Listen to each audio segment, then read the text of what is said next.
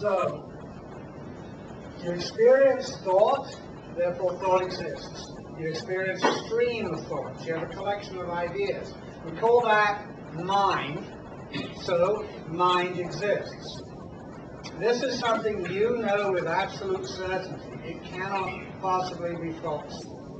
Even if you are a little pink jellyfish floating in a bowl with the illusion of humanity being projected into your mind,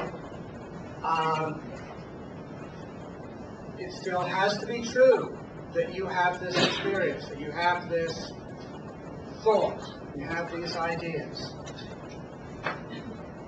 So this is Descartes' rock. This is Descartes' firm place upon which to stand. This is Descartes' foundation. He thinks that he's come up with an unshakable, unbreakable foundation for knowledge. And he has. This part of Descartes is brilliant. He's got his absolute certainty. It's what happens next, as he develops his argument, that it gets weird, beautiful, and occasionally completely stupid. So,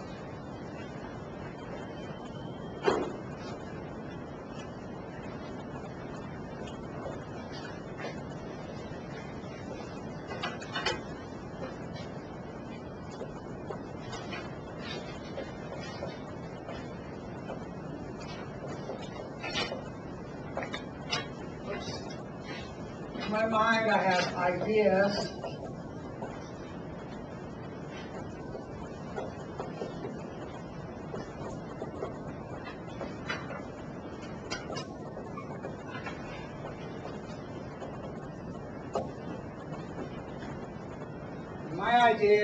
in my mind I have ideas of substance and of sameness.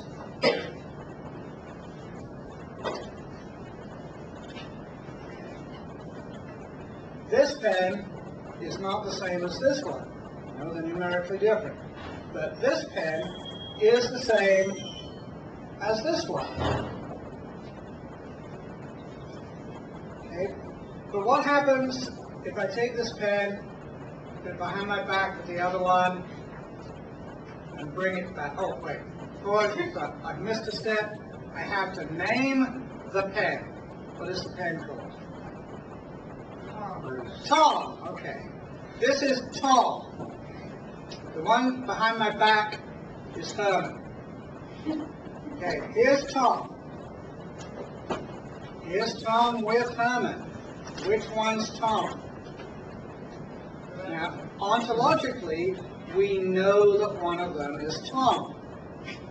But since I don't keep very good track of these things, I have no idea which one it is. I'd make a terrible magician.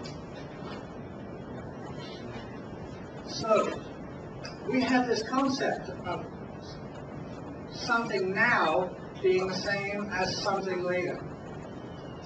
Descartes uses this concept in his argument of the wax. Now,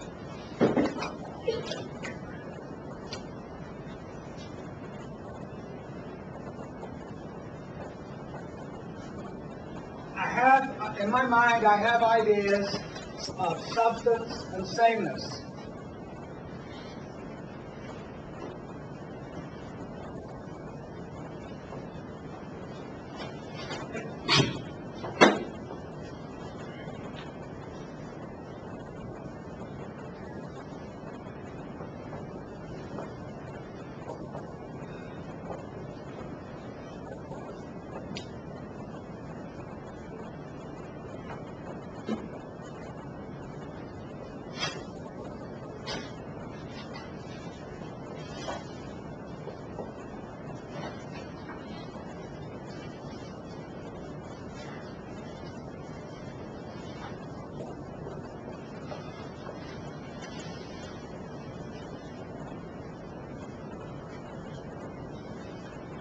Now, I'm introducing this bizarre, alien concept of innate ideas. Modern, scientifically rational people, Western educated people, do not believe in innate ideas. It's a weird idea that started with Plato, maybe before, and we don't have it anymore. But when Descartes was writing, it was a live possibility. It was something people believed was possible. So, there's two possible sources for the ideas in Descartes' head. Either they came from outside him, or they were there all along.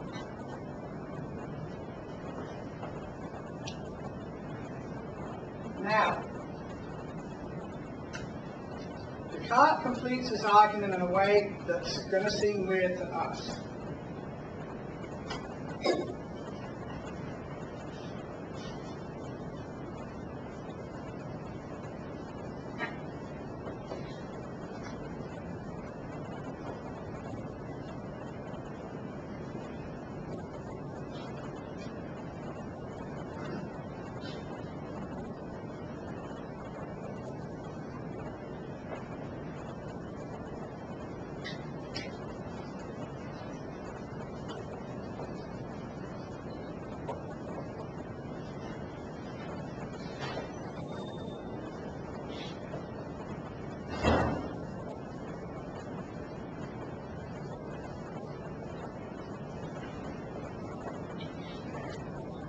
This is Descartes' main argument. They could not have come from outside him. These two ideas could not have come from outside Descartes, so they must have been there all along. If they were there all along, they're what's called innate ideas. So innate ideas exist.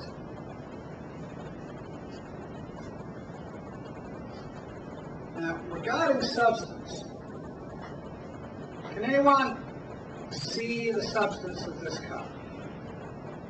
I can. Really? Where is it? In the medieval mind, the medieval concept of substance, the original concept of the word was coined to describe. Substance is not something you can see. It's not something you can get from sense data. It has to be there to make the object, but you can't see it. You can't touch it. You can't experience it.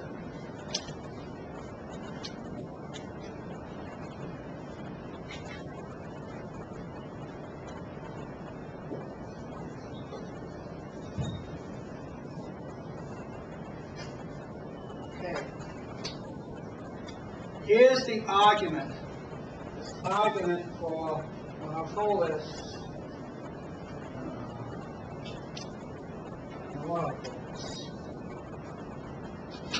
I'll call this premise P.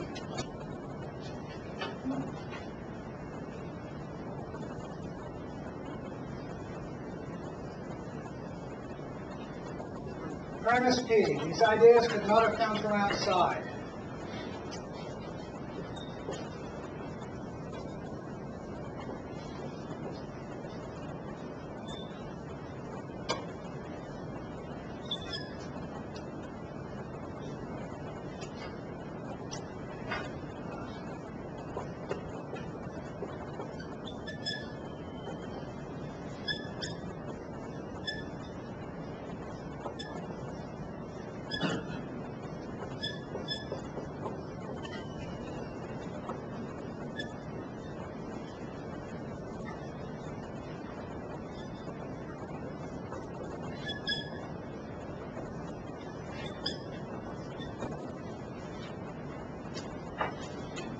Descartes' first point, first premise here, is that if an idea comes from outside, it must come by sense data.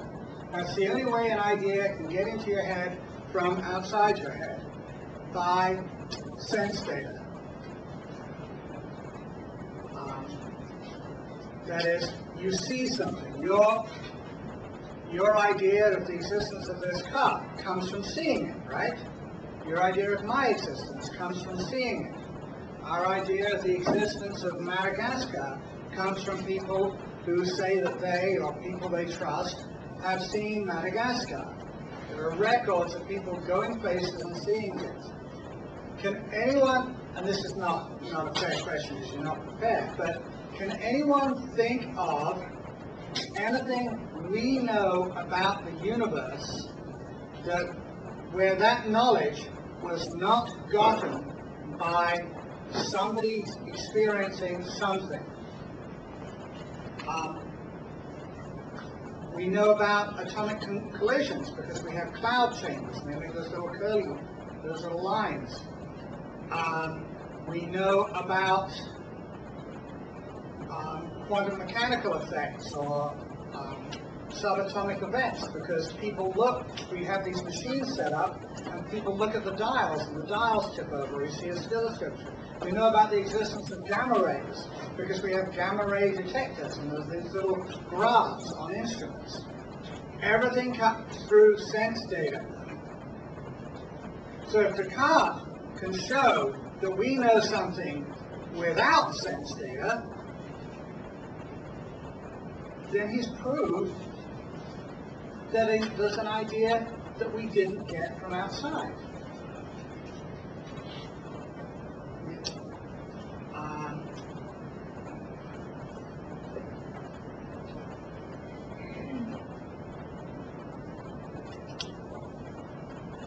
Remember the wax. We've got this honeycomb of wax, and we take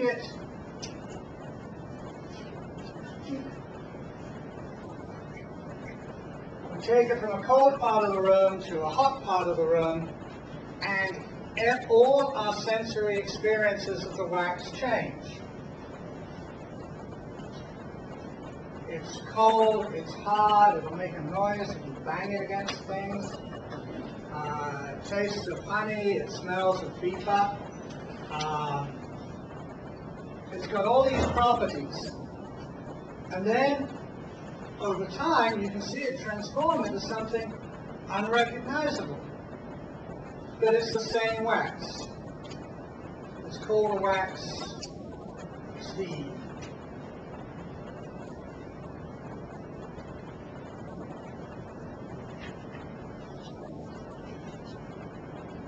Here, Steve.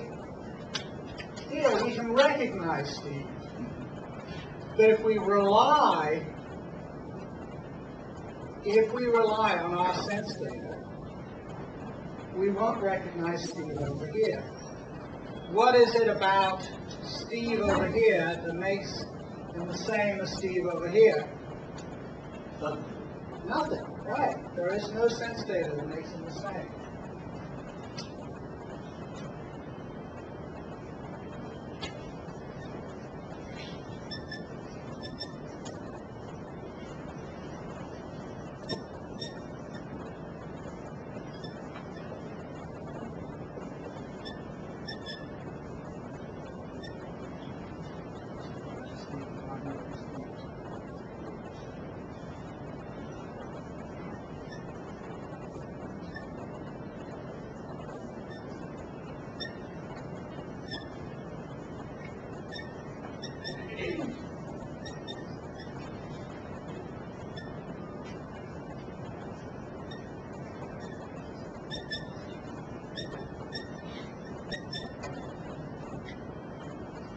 We know it's the same wax even though Steve 1 and Steve 2 have no sense data in common. Therefore,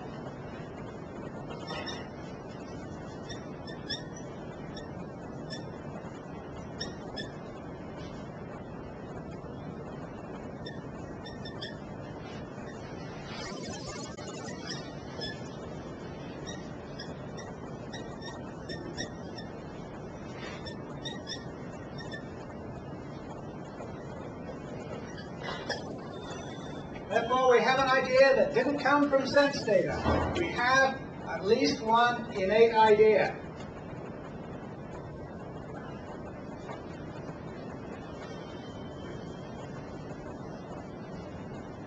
Okay.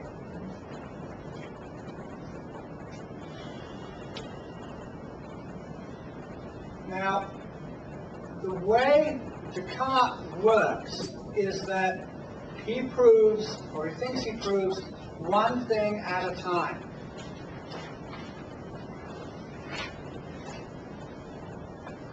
The first thing he proves is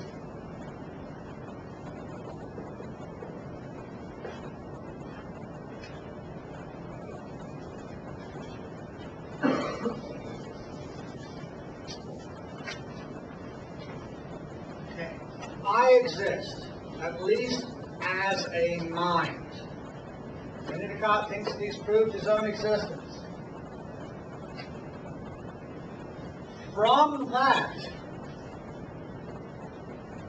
through this argument, the argument of the wax, he proves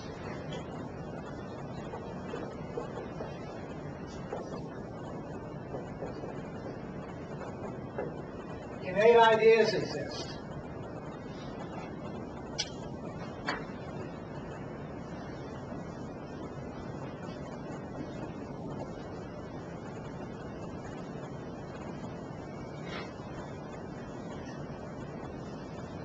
So at this point,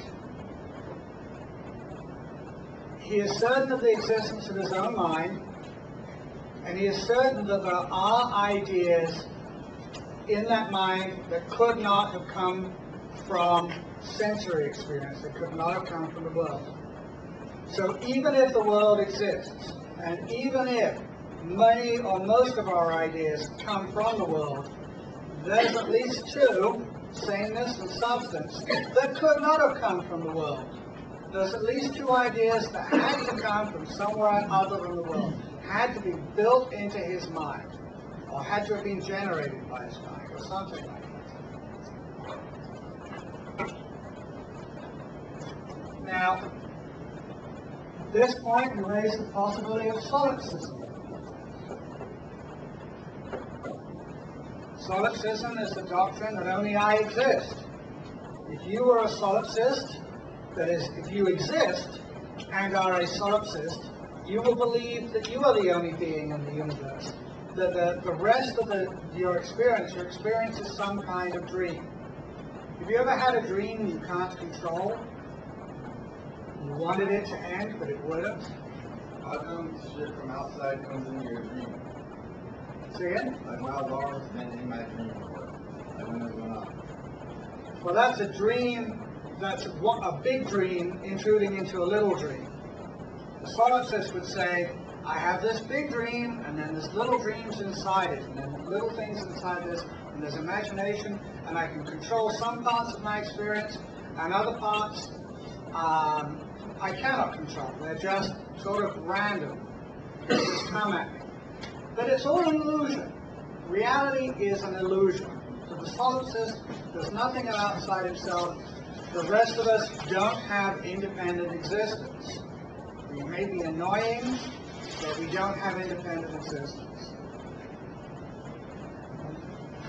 So Descartes, at this point, risks being trapped in solipsism. Because if you can't prove, for Descartes, if you can't prove something with certainty, you haven't proved it at all. And he doesn't have certainty about anything outside his own mind. So where does Descartes look for evidence? He looks inside his own mind. That's the only place he can look where he can be sure of what he finds.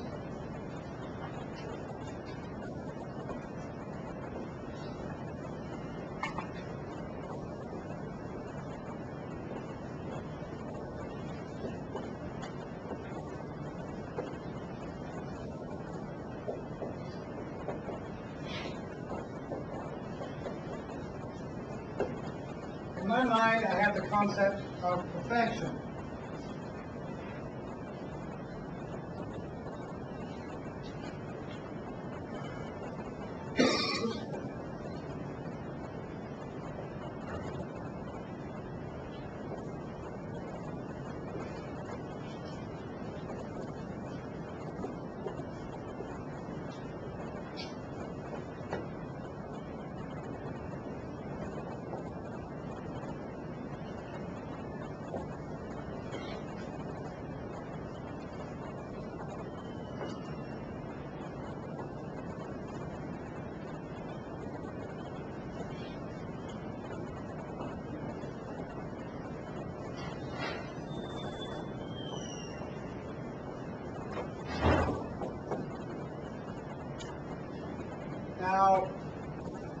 you've got the concept of perfection in your minds. According to Descartes, there's only three places this could have come from. It could have come from the outside world. The concept of perfection could have come from the outside world. It could have come from himself. He could have created it. Or it could have come from a perfect being.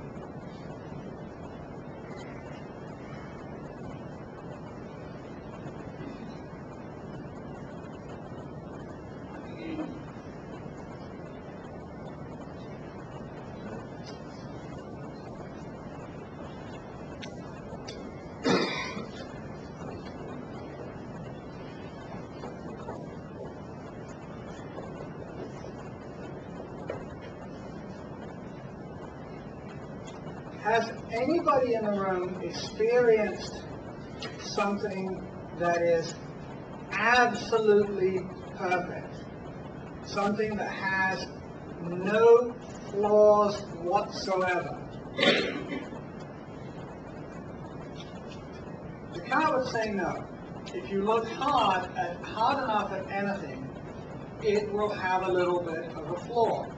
A perfect day will have a moment of frustration, and that's enough to make it not perfect. I don't know if a perfect game in bowling or baseball counts, but it's obviously not perfection in the sense that Descartes means it. Perfect flower, perfect song, perfect mountain. There aren't any. Everything has flaws. Try to draw a perfect circle. Look closely at it. I mean, I can't draw a halfway decent circle, but if you as good as you can get, there will be imperfections. If you look closely at modern machined products, they're covered in tiny little scratches and irregularities. They're just subliminal. So, according to Descartes, the fact that the outside world has no perfect things means that no one could ever have experienced a perfect thing. We've never seen a perfect thing. If we've never seen a perfect thing, how do we get the concept?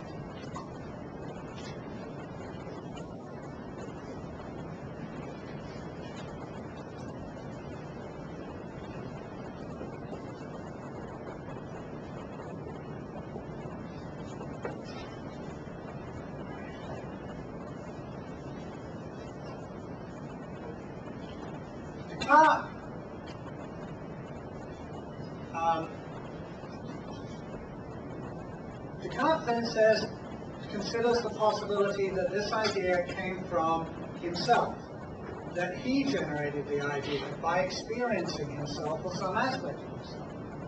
But Descartes isn't perfect. He claims he's not perfect because he doubts.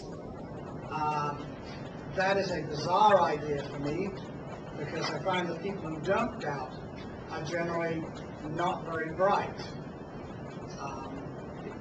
Doubting is something intelligent people do, and it's something that stupid people tend to avoid. But in any case, I'm perfectly willing to admit that Descartes is imperfect. So he cannot have gotten the idea of perfection by experience of himself, by contact with himself.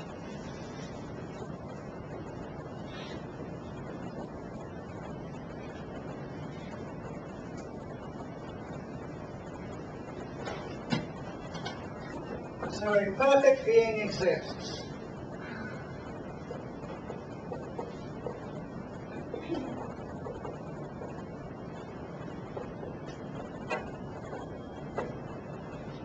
Remember, Descartes thinks that these logical steps are following with certainty. He thinks that he's proved, beyond a shadow of doubt, that a perfect being exists from this argument.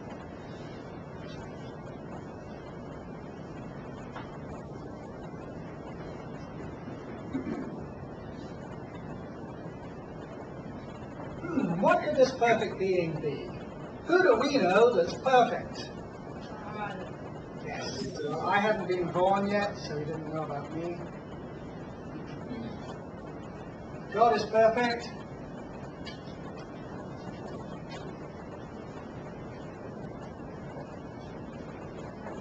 So God exists.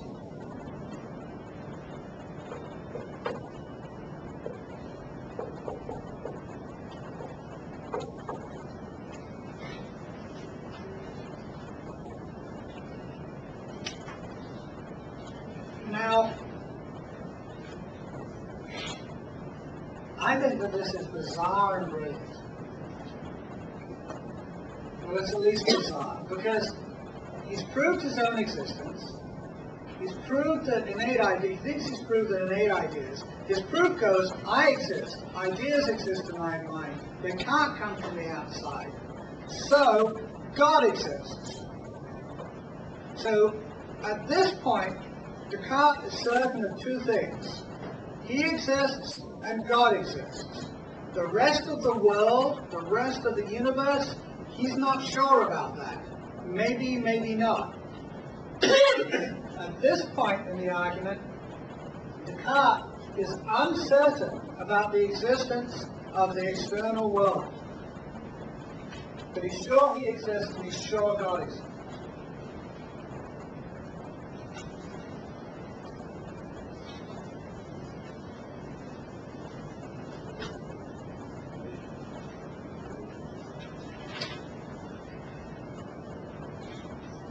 Now, why is Descartes at this point unsure that the external world even exists? Because he has not ruled out the existence of the evil genius. The evil genius could exist and could be systematically deceiving him.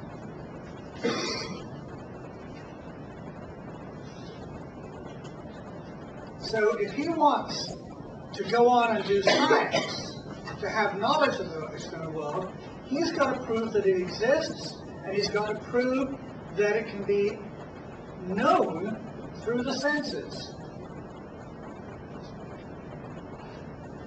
Fortunately, he has a foundation for that argument. He has a foundation for that program.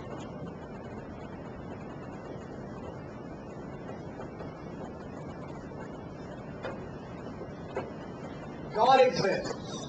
He's going to derive everything from the existence of God.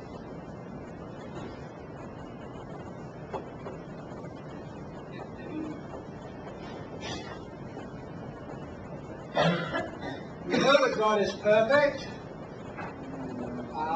Well, we just know that God is perfect. God is defined as a perfect being.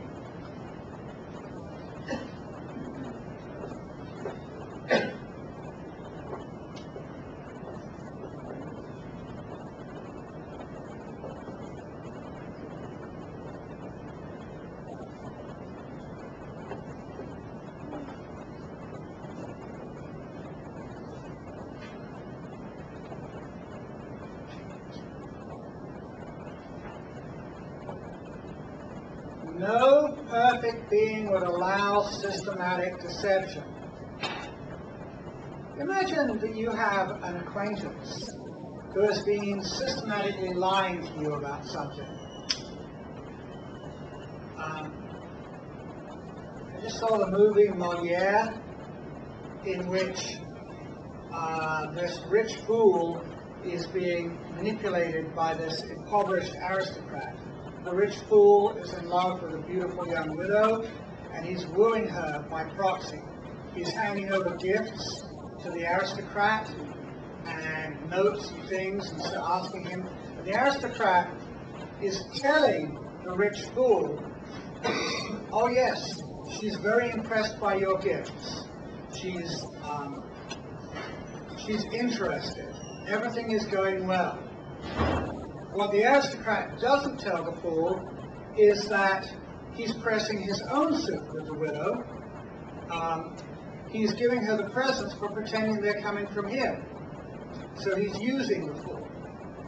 Now, suppose you had a friend or an acquaintance who was working you like that, and another friend knew about it and let it go on. would you think that that other friend was perfect? I mean, I wouldn't.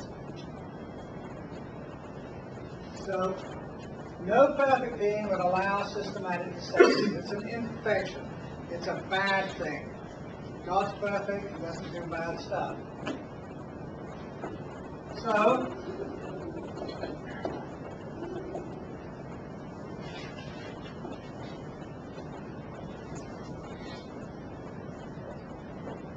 the evil genius is out.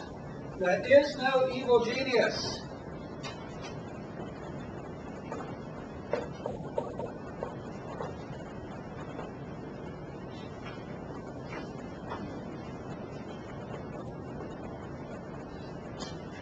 The evil genius does not exist.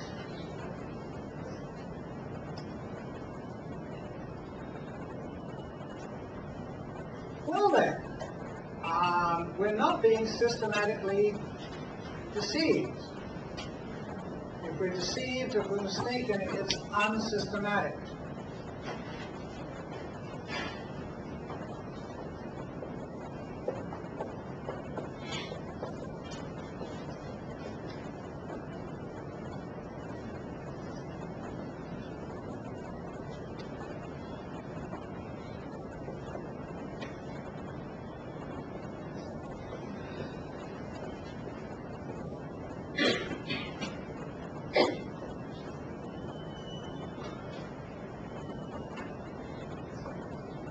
Now suppose, think about what life would be like if you could never be sure of anything. If every piece of information you had was significantly unreliable. You could never trust anyone.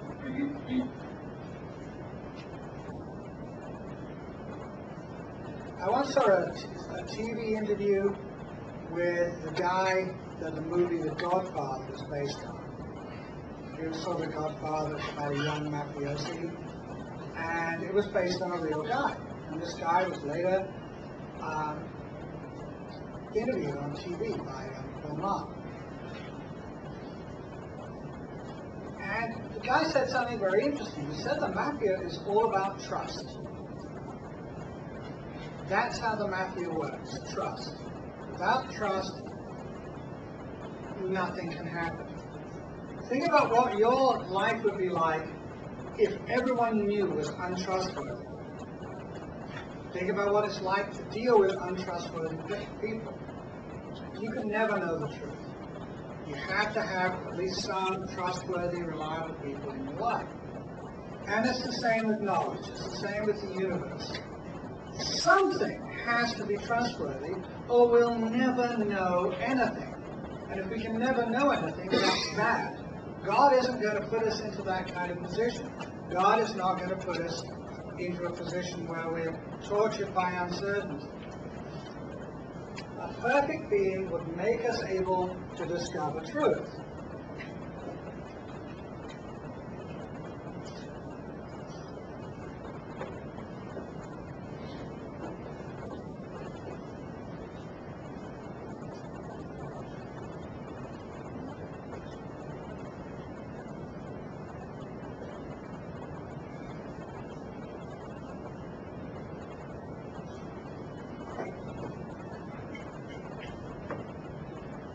So at least our best justified beliefs are true.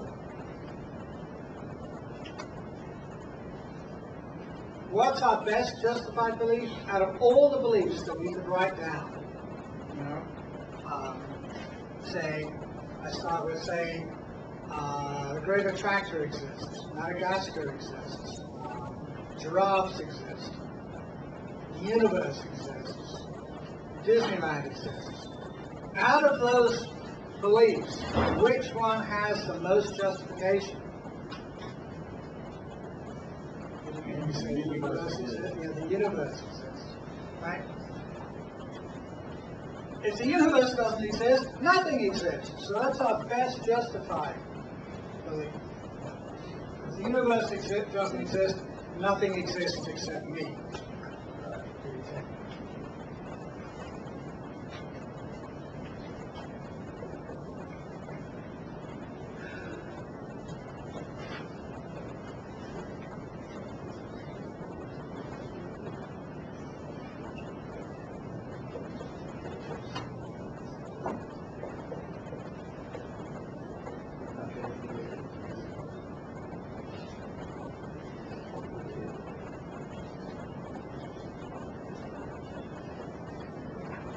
When Descartes says known, he means known with certainty.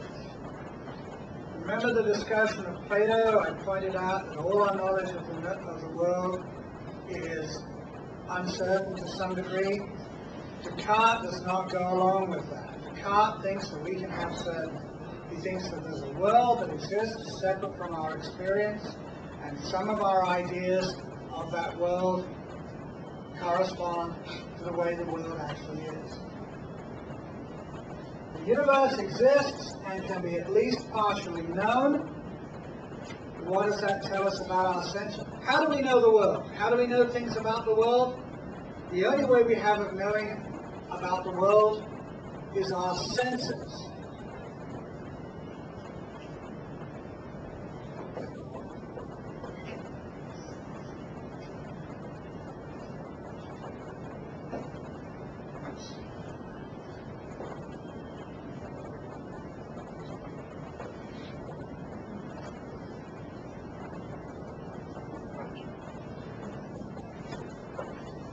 So the senses can be reliable after all.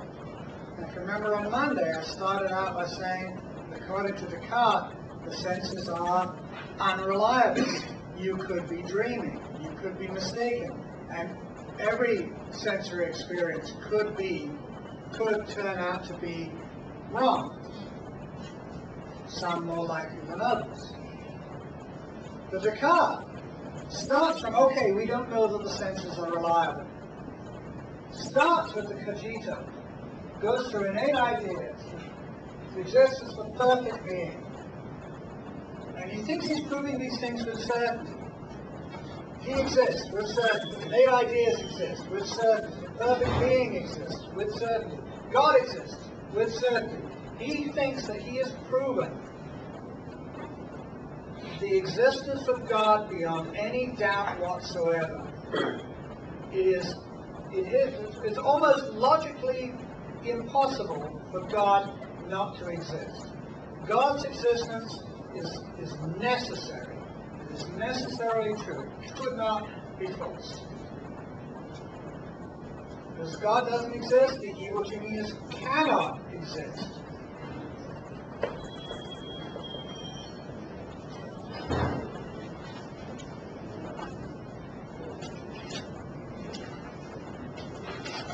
The senses are reliable if used correctly.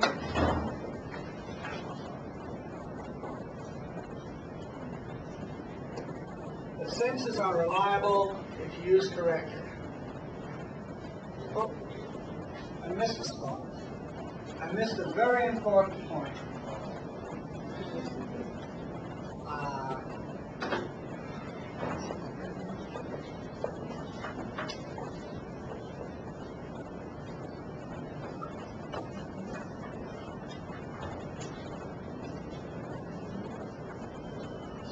Like 3 spelling errors in one word.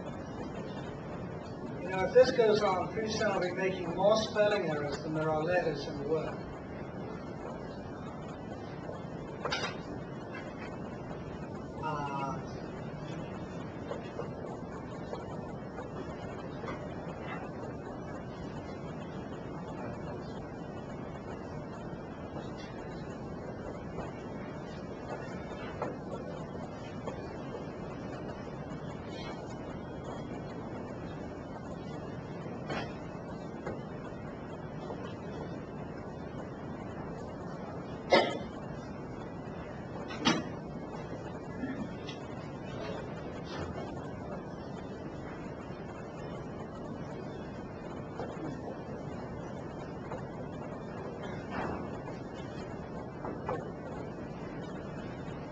So, Descartes thinks he's proved science is possible. The careful thinking through of the implications of sensory data is possible. We can come up with knowledge of the world through the senses. And it has the same foundation as religion. God exists. The possibility of doing science is founded on the existence of God. In a way, this is absolutely brilliant. He started from just sort of contemplating his own navel, proved the existence of God, proved that science is possible, and proved that science and religion, or philosophy and religion, are perfectly compatible.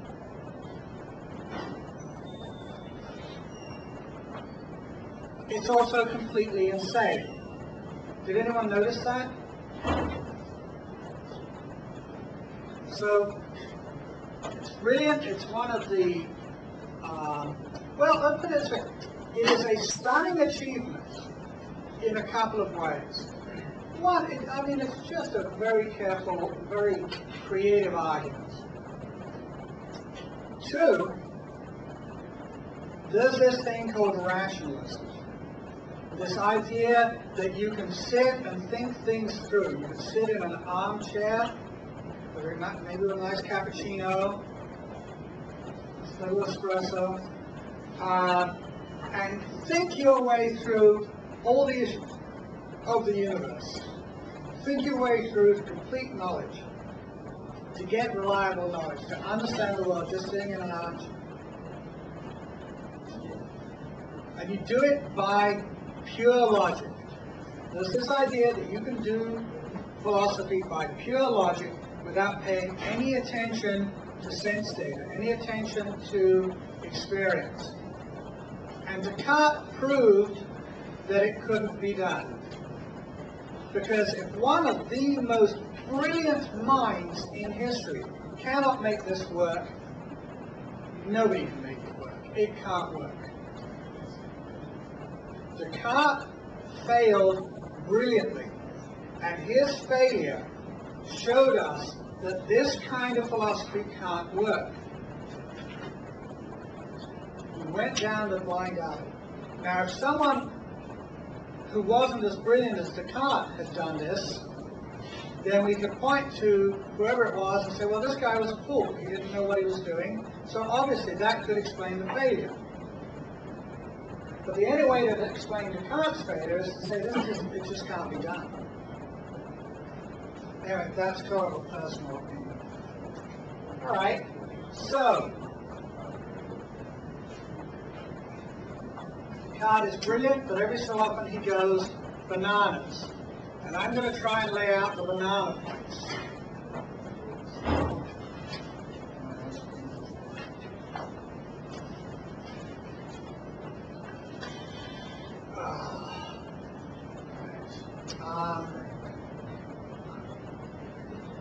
Well,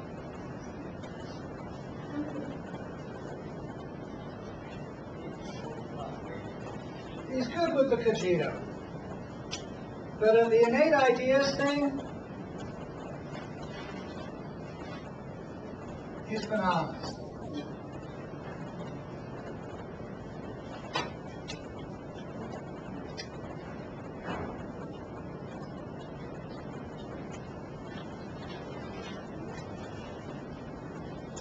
Remember the argument of the wax.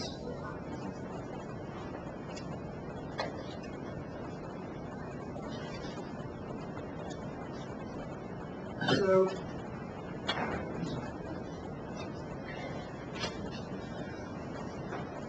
how did we know that that was the same wax? In our imaginary thought experiment, you take a piece of wax, you carry it over here, put it, it gets softer and softer and softer, finally it's totally melted. What if we are with Descartes when he's going through this experiment, this demonstration, and we have a confederate? A friend of ours knocks on the door when Descartes is halfway through. He's got this wax in his hand, he puts the wax down, he goes, he answers the door. While he's not looking, we get another piece of wax that looks the same. We put that down. Descartes comes back, says, where was I? He said, with the wax. He said, well, what was I doing with it? You were proving innate ideas exist? Oh, yeah, right. Okay, so I have this piece of wax. You saw it as a honeycomb. It's lost the smell now. Take it and it melts. Now, how do we know they're the same wax? And we all like snigger under our hands because it's not the same wax. Who would? Do we know it's the same wax? Remember the thing with the red pens? And I don't have two red pens the same. Okay, right? Is this pen the same as this pen? No. Right. Is this pen the same as this pen? No. Yeah. Get it upside down. Well, so you can't tell. When it's out of your sight for a second, you can't tell. How, you know, if I take this pen and I'm walking across there like that, we know. If it drops out of sight for a second, we don't know. What is sameness? I'm going to write it down.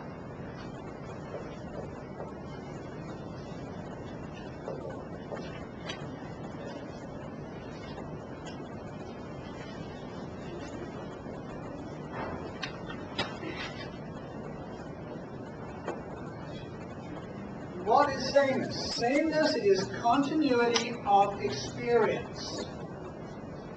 When if I say, look, let's say I just have one pen. Right? My other hand is empty and I'm not a magician and I haven't hidden the pen behind my back. I take the pen and I pass it behind my back from one hand to the other, bring it out. We have confidence that it's the same pen because we believe that if we'd been watching, if we'd been able to see it, we wouldn't have seen a changer. Sameness is continuity of experience. So where does the concept of sameness come from? The concept of sameness comes from doing things like, you know, putting one pen behind my back and then putting a pen and saying, is this the same one? Of losing track of things, of having the idea of property, of having the idea that it's something that's yours.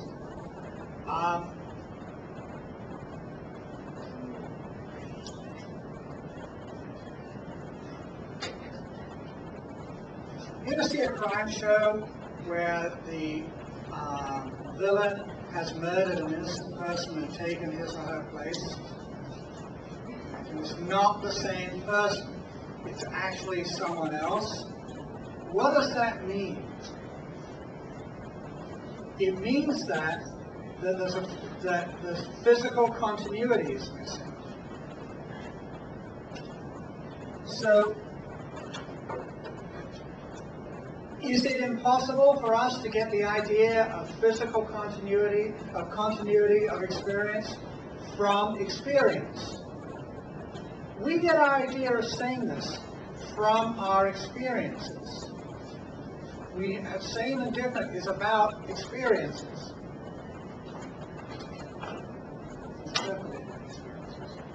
Is that making sense? Yes. Thank you. The substance of this cup. Where do we get the idea of substance? Where did you guys get the idea of substance? You didn't. You didn't get it from your senses because it's defined as something you can't sense. But you did get it from me talking about the cup and saying, here's this idea. The substance of the cup is not the color, it's not the shape, it's not the metal, it's not the material, it's not the sound, it's not the smell, it's not any of those things. The substance of the cup is something that stands behind the experiences. Well, we have the idea of something standing behind something else. And we have the idea of things we can't sense. Because there are times we don't sense stuff. When there's stuff not here. For instance, we don't sense the elephant in this room. Because there isn't one. So, when it comes to substance, do we really have reason to think that substance actually exists? Nowadays we don't, because we talk about matter. Where do we get the idea of substance? Well, we made it up. We looked at things and we came up with the idea. It's human creativity. So that idea isn't innate either. So innate ideas, his argument for innate ideas is bananas. The concept of perfection. How do we get the concept of perfection? How do we learn this as kids? By the way, when you guys go on and have kids, beware of telling your kids that things are perfect. Because there's this thing that kids can get into called perfectionism, where they get extremely distressed if their productions are not perfect. They can obsess over tiny little flaws. How do we get the idea that something is perfect? We're taught, you do something, you make something, your parents tell you it's perfect, or you look at something, why, that's perfect. And you look closer and you see the flaws. You're familiar with those diagrams where you draw a little circle around something and then blow it up big? Suppose I was a good artist and was able to draw an apparently perfect circle here. And then you come up to the whiteboard and you look at this part, and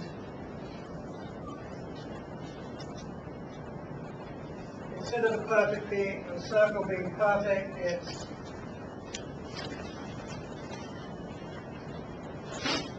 extremely jagged. Now, Descartes might say that, look, this thing isn't perfect, so experiencing it cannot tell you, cannot give you the idea of perfection. Is the rim of this cup a perfect circle? As far as you can tell, yeah, it looks like it. That's the key here.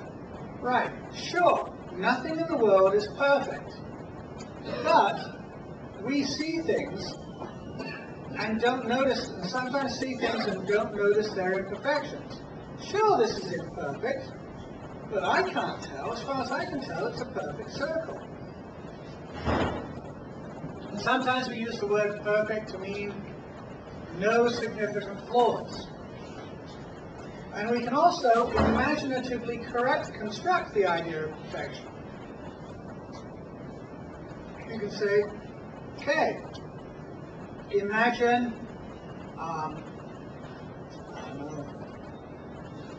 a perfect car. A car that has nothing wrong with it whatsoever.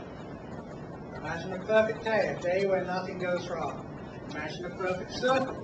A circle that no matter how closely you look at it, you never find a flaw. Or a perfect work of art. You look at it, and you can't find anything wrong with it. Or a perfect TV show, a perfect movie. We can imagine perfection. And by the power of imagination, we can come up with the concept.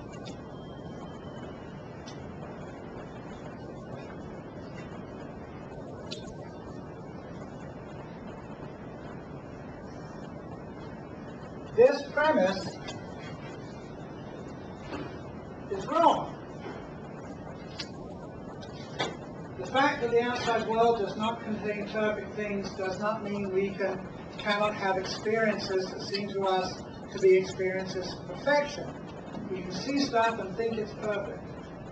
And we can imaginatively create the idea of perfection.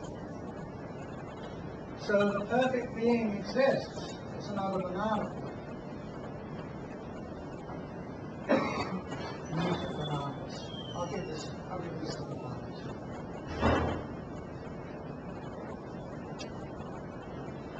Okay.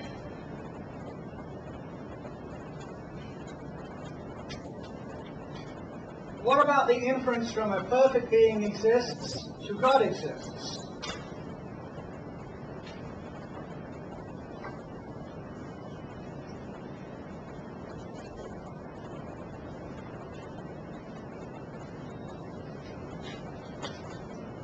That's a bit of a leap.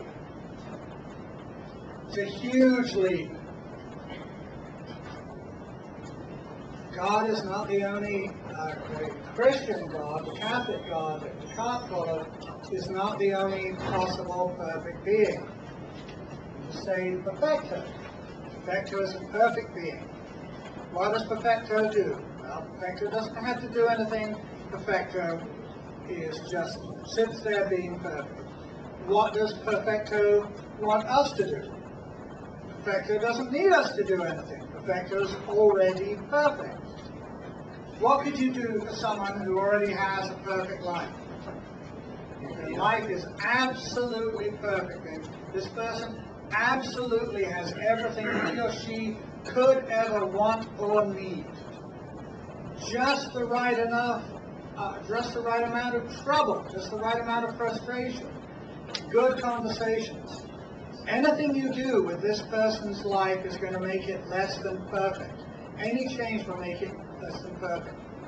What would that person want you to do? Stay away. So the inference from a perfect being exists to the idea of the Christian God is a very weak inference.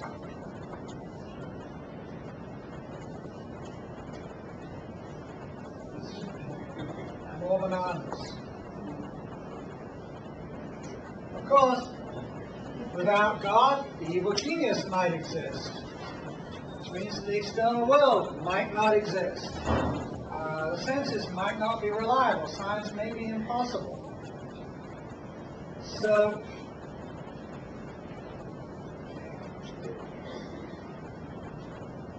one false inference, one weak inference would be enough to bring this structure crashing down. We found 3. Like I said, it's a brilliant argument, and it's also totally bananas. I just love this. Descartes was one of the smartest guys in history. Now, it may be easy for us to see where Descartes went wrong. That's because we have the benefit of around 500 years of other philosophy going into our modern worldview. At the time, it was very hard to prove Descartes wrong. So, okay, any questions? Any questions at all? Okay, hopefully. All right, you guys can go. Okay.